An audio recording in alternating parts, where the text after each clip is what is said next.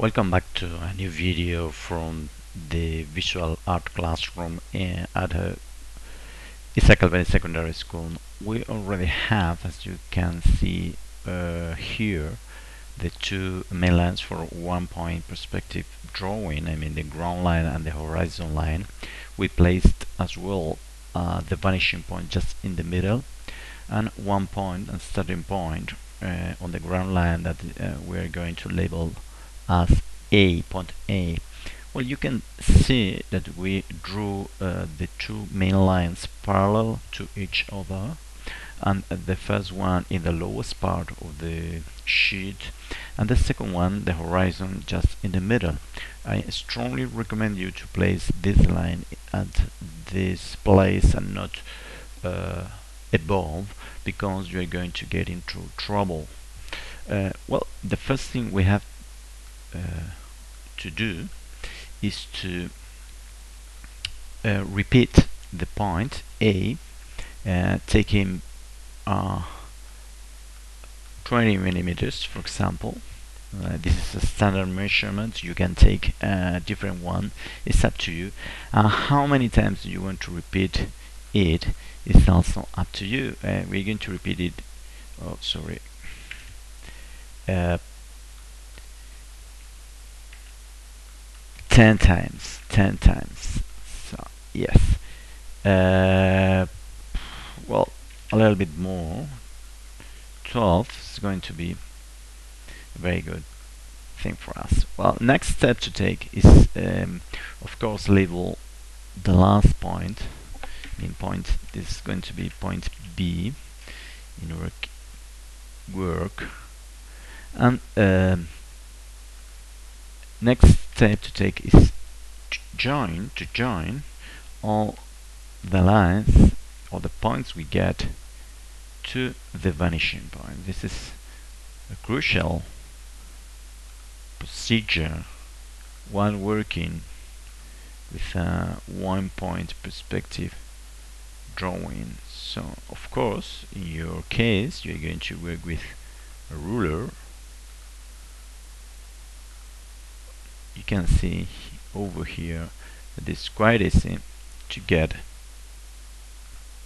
as many lines as we need, of course, depending on how many divisions we got on the ground line. That's done. So next step is placing and determining where the delta point, remember we were talking about that, the classroom, this is delta point.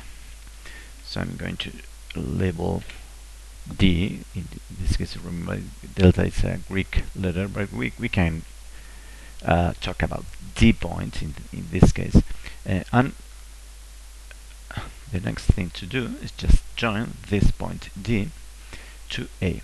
Remember, this is a very important point because it influences very strongly on the final results of our drawing. I mean, the closer the point to the vanishing point, point D to the vanishing point, the deeper is going to be our room, and of course, the farther away from the point VM in the vanishing point, the shorter is going to be our room. Next step is drawing from every intersection point lines that are going to be parallel, horizontal, I mean parallel to both the ground and the horizon line. So you can see that we place all those lines parallel to this line. You're going to work with, in your case, with the set squares. Of course, don't work just at a sheer glance, because this is a very usual mistake people make. So I'm going to keep going all the way with all those lines in order to encompass the whole width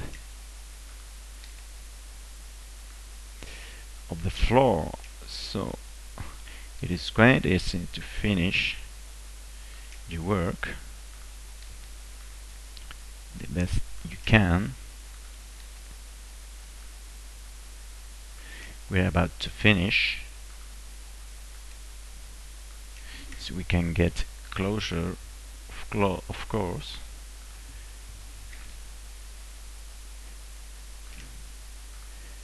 Two more left. Yes, I'm going to extend a little bit these ones. Yes, in order to make them a little bit better. Yes, that's all. So this is more or less the first step we get so far.